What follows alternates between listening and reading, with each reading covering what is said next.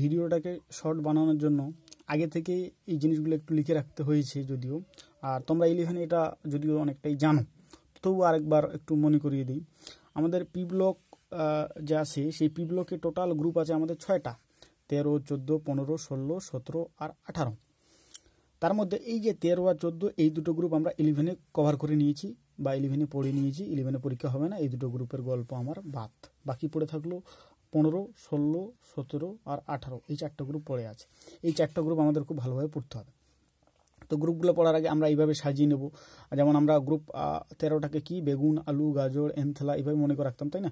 আচ্ছা, এখানে ইন্ডিয়াম থেলিয়ামটা দুবার পরপর হয়ে গেছে, এটা একটু ভুল। যাই হোক, এটা আমরা যেহেতু 11-এ পড়ে নিয়েছি, এই গ্রুপটা নিয়ে আমাদের অত আলোচনা করার দরকার নেই, আমরা চলে আসবো ডাইরেক্ট এটাতে। তো 15, 16, 17, 18 এই কটা গ্রুপ নিয়ে আমাদের আলোচনার বিষয়। তো এদের আমরা প্রথমে পড়ে নেব যে পি ব্লক যে আছে, পি ব্লকের সাধারণ যে ইলেকট্রন বিন্যাস সেটা আগে আমাকে জানতে হবে। তো পি ব্লকের সাধারণ ইলেকট্রন বিন্যাস হচ্ছে NH2NP 1 থেকে 6।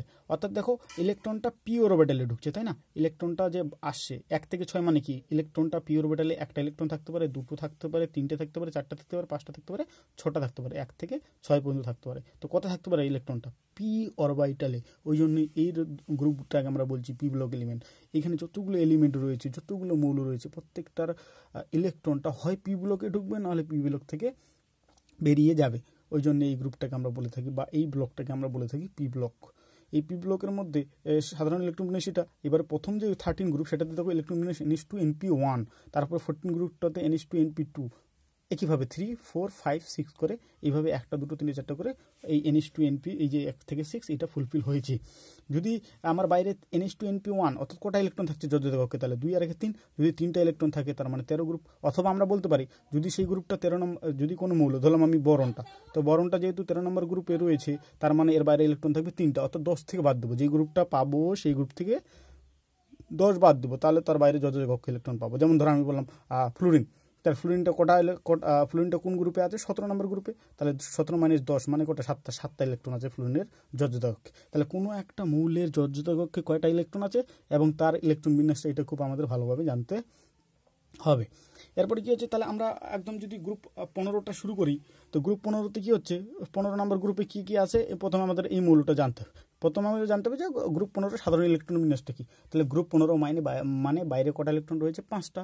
5টা ইলেকট্রন মানে সাধারণ ইলেকট্রন বিন্যাস হচ্ছে NH2NP3, অর্থাৎ s অরবিটালে আছে 2টো আর p অরবিটালে আছে 3টা। তাহলে NH2NP3 যদি হয় তাহলে বাইরে আমাদের ইলেকট্রন আছে 5টা। এবারে আমি যদি এগুলোকে কি বলবো, একটা গ্রুপ কিন্তু, হ্যাঁ, 13 গ্রুপ, 14 নম্বর গ্রুপ, 15 নম্বর, এইভাবে এক একটা গ্রুপ, কিন্তু এগুলো এক একটা কি, এগুলো এক একটা হচ্ছে পর্যায়। তো এই পর্যায়ের মধ্যে আমরা 1 নম্বরে দেবো হচ্ছে হিলিয়াম, যেটাতে আছে হিলিয়াম যেটা আছে সেটা হচ্ছে 1 নম্বর পর্যায়। তারপরে এটা 2 নম্বর, 3 নম্বর, 4 নম্বর, 5 নম্বর, 6 নম্বর, এইভাবে পর্যায়গুলো এগুলো।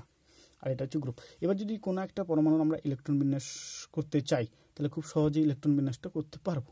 যেমন আমাদের যদি নাইট্রোজেনের ইলেকট্রন বিন্যাস করতে চাই, দেখো নাইট্রোজেনটার সাধারণ ইলেকট্রন বিন্যাস হচ্ছে NH2NP3, আর নাইট্রোজেনের ক্ষেত্রে NH2NP3, আর নাইট্রোজেনের ক্ষেত্রে দেখো পর্যায়টা কত? 2। তাহলে 2 যদি পর্যায় হয় তাহলে N এর ভ্যালুটা কত বসাবো? 2। তাহলে নাইট্রোজেনের ক্ষেত্রে N এর ভ্যালু 2, তাহলে 2 মানে কি 2s2 2p3। তাহলে নাইট্রোজেনের ক্ষেত্রে দেখো আমরা অলরেডি করেছি, দেখো 2s2 2p3। তাহলে নাইট্রোজেনের ক্ষেত্রে যদি 2s2 2p3 করে দেই তাহলে তার আগে 2s এর আগে কি আছে? শুধুমাত্র 1s। তাহলে 1sটা ফুলফিল করে দিলাম, 1s2 2s2 2p3, তাহলে ইলেকট্রন সংখ্যা 7টা। একইভাবে সালফারের ক্ষেত্রে যদি বলি তাহলে সালফারের দেখো NH2NP4, আর সালফারের ক্ষেত্রে N এর মানটা 3, তাহলে NH2NP4 যদি হয় দেখো সালফারের ক্ষেত্রে 3s2 3p4 করে দিচ্ছি। আর 3s2 3p4 এর মানে N এর ভ্যালু যেহেতু 3, ওই জন্য 3 বসিয়েছি। আর তার আগে তো এগুলো 3s এর আগে 2p থাকে, 2s থাকে, 1s থাকে, আর এগুলো সব ফুলফিল করে যদি করে দেই দেখতে পাবো 16টা ইলেকট্রন আছে। এইভাবে আমরা সালফারের ইলেকট্রন বিন্যাসটা বের করতে পারি। যে কোনো পরমাণু, এখানে পি ব্লক থেকে আমরা যে কোনো একটা পরমাণুকে তুলে নিয়ে তার যদি পর্যায়টা জানি আর গ্রুপটা জানি, তাহলে আমরা সহজে তার ইলেকট্রন বিন্যাসটা করে দিতে পারবো। আর ইলেকট্রন বিন্যাসটা টুকটাক জানতে হবে। ইলেকট্রন বিন্যাস না জানলেও অ্যাটলিস্ট যোজ্যতা কক্ষে কয়টা ইলেকট্রন থাকে এটা কমপক্ষে জানতে হবেই, ঠিক আছে? আর আরেকটা জিনিস যেটা, যে আমাদের কোন এলিমেন্টটার পরে, কোন মৌলটার পরে কোন মৌলগুলো রয়েছে সেটা খুব ভালোভাবে জানাটা দরকার। যেমন আমি যদি গ্রুপ 15 কথা বলি, তাহলে গ্রুপ 15 প্রথমে আছে nitrogen, phosphorus, arsenic, antimony, bismuth. এটাকে আমরা বলবো গ্রুপ 15। এই গ্রুপ 15টাকে মনে রাখার জন্য আমরা বলতে পারি, কি বলতে পারি? নেপাল, পাকিস্তান, অস্ট্রেলিয়া, সব ভিখারি। নেপাল, পাকিস্তান, অস্ট্রেলিয়া, সব ভিখারি, এইভাবে তুমি মনে রাখতে পারো। যদি কারো মনে না থাকে এই গ্রুপ 15 লিখে এই জায়গাটাতে নেপাল, পাকিস্তান, অস্ট্রেলিয়া সব ভিখারি মনে করে রাখবে, এবং এইটা আমাকে অবশ্যই জানতে হবে যে কোনটার পরে কোন এলিমেন্টগুলো রয়েছে, আর তা জানার জন্য এই ট্রিক্সটা মনে রাখতে পারো। তারপরে গ্রুপ 16 যদি কথা বলি, গ্রুপ 16টা আমরা কি বলতে পারি, আমরা বলতে পারি ওরা সবাই সেলিনার টেবিলে পড়ছে, এটা বলে তুমি মনে রাখতে পারো। গ্রুপ 70টা খুবই সহজ। হ্যালোজেনটা তো আমরা অলরেডি জানি, fluorine, chlorine, bromine, iodine, statin. স্ট্যাটিনটা না জানলে হবে কমপক্ষে এই 4টা, ফ্লুরিন, ক্লোরিন, ব্রোমিন আর আয়োডিন। এছাড়া আমরা মনে রাখতে পারি ফের, কাল, বাহার, আই, আন্টি, তুমি মনে রাখতে পারো, অসুবিধা নেই। আর গ্রুপ 18টা একদম ক্লাস 10 থেকে পড়ে আসছে, হিলিয়াম, নিয়ন, আর্গন, ক্রিপ্টন, জিনন আর রেডন, হিনা, নিনা और কাটিনা, জেরোস্কোপিও, প্রাণী। তুমি যে কোনো উপায় মনে রাখতে পারো, কিন্তু আমার কথা হচ্ছে টোটাল যে এই 4টা জিনিসকে আমাদের মনে রাখতে হবে, পুরো ছকটা যেন মাথায় থেকে থাকে, যে হ্যাঁ এরপরে এরপরে এবং এর বাইরে যথাযথ ইলেকট্রন সংখ্যা, এই কনসেপ্টটা আগে ভালো করে থাকতে হবে, তবে আমরা সামনের দিকে এগোতে পারবো। ঠিক আছে, আমরা তাহলে গ্রুপ 15টা শুরু করে দিলাম। দেখো গ্রুপ 15-এর তাহলে একদম যদি গ্রুপ 15 শুরু করি, তাহলে গ্রুপ 15-এর সাধারণ ইলেকট্রন বিন্যাস ছিল NH2 NP3, সাধারণ ইলেকট্রন বিন্যাস ছিল। তো এই গ্রুপ 15-এর প্রথমেই আমরা যে টপিকটা নিয়ে চলে আসবো সেটা হচ্ছে আয়নন এনথ্যালপি। আমরা খুব ভালোভাবে জানি আয়নন এনথ্যালপিটা কি। আয়নন এনথ্যালপি হচ্ছে যে কোনো একটা মৌল যখন গ্যাসিয়াস অবস্থায় আছে, অর্থাৎ গ্যাস অবস্থায় আছে, সেই গ্যাস অবস্থায় যজ্জতা কক্ষ থেকে একটা ইলেকট্রনকে বের করতে যে পরিমাণ আমরা শক্তিটা দিব, সেই পরিমাণ শক্তিকে আমরা বলবো আয়নন এনথ্যালপি। অর্থাৎ যজ্জতা কক্ষ থেকে একটা ইলেকট্রনকে বের করতে কমপক্ষে যে শক্তিটা দিতে হবে আমাকে, অবশ্যই সেই মৌলটাকে কোন অবস্থায় থাকতে হবে, গ্যাসীয় অবস্থায়, তখন তাকে আমরা বলবো আয়নন এনথ্যালপি। ঠিক, এইবারে আমরা যদি গ্রুপ 15-এ ইলেকট্রন বিন্যাস দেখি কত, NH2NP3, এই যে NH2NP3। আর গ্রুপ 14-এ যদি কথা বলি, তাহলে একটা ইলেকট্রন কম থাকবে, তার মানে এটা হচ্ছে NH2NP2। তাহলে NH2NP2 এটা কার বললাম, এটা হচ্ছে গ্রুপ 14-এর ইলেকট্রন বিন্যাস, তাই না? আর এটা কার ইলেকট্রন বিন্যাস বললাম, গ্রুপ 15। ঠিক, তাহলে গ্রুপ 14-এর ইলেকট্রন বিন্যাস এটা, আর গ্রুপ 15 এটা। দেখো আয়নন এনথ্যালপি মানে হচ্ছে ইলেকট্রনটাকে বার করতে যে পরিমাণ শক্তি দেবো।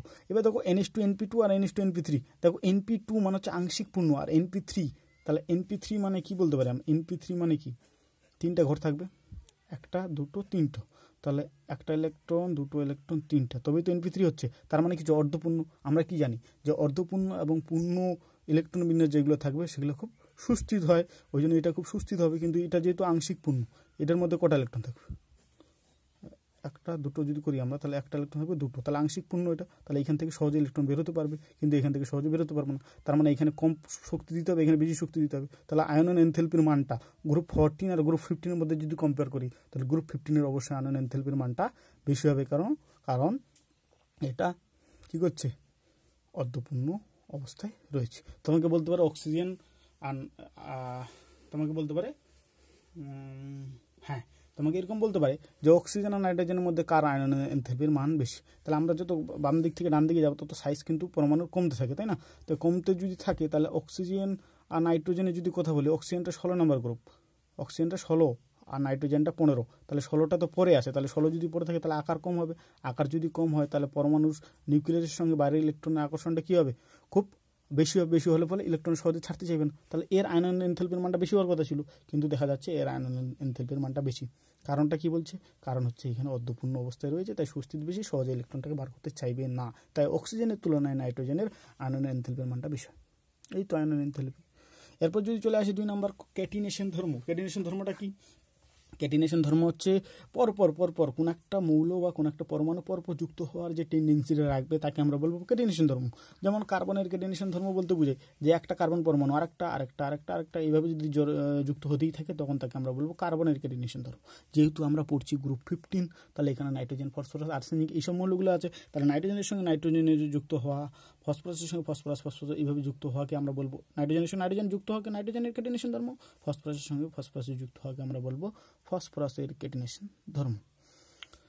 তো ফসফরাসের ক্যাটিনেশন ধর্ম, নাইট্রোজেনের ক্যাটিনেশন ধর্ম। তোমাকে এখানে কোশ্চেনটা ধরো আসছে সাপোজ যে ফসফরাসের ক্যাটিনেশন ধর্ম নাইট্রোজেনের তুলনায় বেশি কেন, তাহলে তোমাকে বলতে হবে যে ক্যাটিনেশন ধর্ম পুরোটা ডিপেন্ড করে কার উপর, পুরোটা ডিপেন্ড করে এই যে বন্ধনটা আছে সেই বন্ধন শক্তির উপর। যে বন্ধনটা যত বেশি সুস্থিত হবে সেই বন্ধন বেশি পরিমাণ তৈরি হতে চাইবে।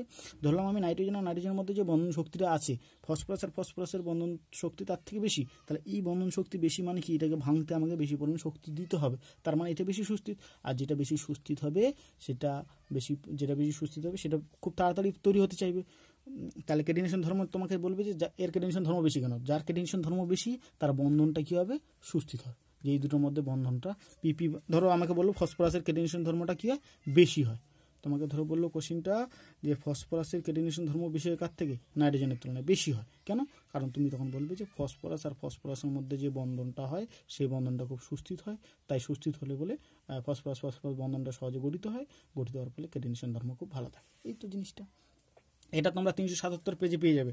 আর আয়নন যেটা ছিল ওটা 376 পেজে পেয়ে যাবে। হ্যাঁ, তোমাদের ছায়া প্রকাশনী বই। এরপর চলে আসলাম অসামঞ্জস্য বিক্রিয়া। অসামঞ্জস্য বিক্রিয়া কাকে বলবো? অসামঞ্জস্য বিক্রিয়া হচ্ছে যে কোনো একটা মধ্যবর্তী জারণ অবস্থায় থাকা কোনো একটা পরমাণু যখন একই সঙ্গে জারিত হবে এবং বিজারিত হবে, হয়ে তার থেকে উচ্চতর জারণ অবস্থা এবং তার থেকে নিম্নতর জারণ অবস্থা দুটি যৌগ তৈরি করবে। যেমন আমরা যদি এখানে বলি কপার +1, তাহলে কপার +1 থেকে দেখো জারিত হয়ে একটা ইলেকট্রন ছেড়ে দিয়ে কপার +2 গেছে, আবার একটা ইলেকট্রন গ্রহণ করে কোথায় গেছে, কপার 0-তে। তাহলে +1 হচ্ছে মধ্যবর্তী জারণ অবস্থা, তার থেকে উচ্চতর জারণ অবস্থা হচ্ছে +2, তার থেকে কম জারণ অবস্থা হচ্ছে 0। এরকমের বিক্রিয়াটাকে আমরা বলবো অসামঞ্জস্য বিক্রিয়া। এবারে কি হয়েছে, এই গল্পটা আমরা 11-এ দিলে ঠিক ছিল, 12-এ যখন উঠলাম আমরা তখন কি করতে হবে, আমাকে পার্টিকুলার এই বিক্রিয়াটা দিতে হবে। কেন? কারণটা হচ্ছে যে এখানে যদি দেখো H3PO3 এটা ভেঙে গিয়ে কী তৈরি করছে, H3PO4 আর PH3। যদি জারণ সংখ্যা বের করো তাহলে এটা দেখবে +3, +5 আর -3। খুবই সহজ। যদি আমার অক্সিজেনটা কত হয়, এক একটা অক্সিজেন -2 করে তাহলে 3টা অক্সিজেন কত, -6, আর এক একটা কত +3, তাহলে +6 আর -6 মানে -3, তাহলে x - 3 = 0, তাহলে x এর মানটা কত হবে, +3 হবে না? তো ওইভাবে জারণ সংখ্যা +3 হয়েছে, এটা +5 বের হবে, এটা -3 বের হবে। তাহলে কি হচ্ছে, +3 থেকে দেখো ইলেকট্রন ছেড়ে দিয়ে +5-এ গেছে আর ইলেকট্রন গ্রহণ করে -3-তে গেছে, তাহলে মধ্যবর্তী জারণ অবস্থা থাকা দুটো এইভাবে গেছে। এখানে কোশ্চিনটা কি আসবে, বলবে H3PO3 এর অসামঞ্জস্য বিক্রিয়া লেখো। H3PO3 ক্ষেত্রে যে অসামঞ্জস্য বিক্রিয়াটি ঘটে সেটি লেখো। তাহলে তোমাকে এটা লিখতে হবে। আবার তোমাকে পরীক্ষায় এরকমও কোশ্চেন আসতে পারে যে একটি অসামঞ্জস্য বিক্রিয়া উদাহরণ দাও, তাও তুমি এটা দিয়ে দিবে। তাহলে তোমার একসঙ্গে দুটো কাজ হচ্ছে, একটা হচ্ছে অসামঞ্জস্য বিক্রিয়া একটা উদাহরণ হয়ে যাচ্ছে, আবার H3PO3 ক্ষেত্রে পার্টিকুলার তুমি অসামঞ্জস্য বিক্রিয়াটা লেখো, তাও তোমাকে এটা দিতে হবে। তাহলে ওই জন্য এই বিক্রিয়াটা খুব ইম্পর্টেন্ট এবং এটা আমাকে মনে রাখতেই হবে। ঠিক আছে, এটা তোমরা পেয়ে যাবে 378 পেয়ে। নেক্সট যেটাতে চলে আসলাম সেটা হচ্ছে যে সেটা হচ্ছে আমাদের গ্রুপ 15-এ যেগুলো রয়েছে সেই গ্রুপ 15-এর হাইড্রেটগুলোকে আমাকে পড়তে হবে। তো গ্রুপ 15-এর আমাদের মৌলগুলো যেগুলো হচ্ছে নাইট্রোজেন, ফসফরাস, আর্সেনিক, অ্যান্টিমনি আর বিসমাথ, এই 5টা মৌল রয়েছে। তাহলে এদের হাইড্রেট মানে এরা হাইড্রোজেনের সঙ্গে যুক্ত হয়ে যে যৌগগুলো তৈরি করবে তাদের আমরা বলবো এদের হাইড্রেট। যেমন নাইট্রোজেন তৈরি করেছে NH3, phosphorus PH3, arsenic AH3, HBH3, BH3, এইভাবে তৈরি করেছে। তো এই যে এদের হাইড্রেটগুলো তাদের নিয়ে আমরা গল্প করব। প্রথমেই যদি আমরা গল্প করি বন্ধন বা গঠন, এদের যদি গঠন নিয়ে আলোচনা করি আমরা, তখন NH3 আর PH3 আমি প্রথমে দুটো ধরে নিলাম। তাহলে NH3 আর PH3 যদি গঠন নিয়ে আলোচনা করি, আমরা জানি কি হাইড্রোজেন তো যে তড়িৎনির্ণায়কতা, এই হাইড্রোজেনের তড়িৎনির্ণায়কতা দুটো একই, কিন্তু আমার তড়িৎনির্ণায়কতার পার্থক্য কোথায় আছে, কেন্দ্রীয় পরমাণু দুটোর মধ্যে তড়িৎনির্ণায়কতার পার্থক্য রয়েছে।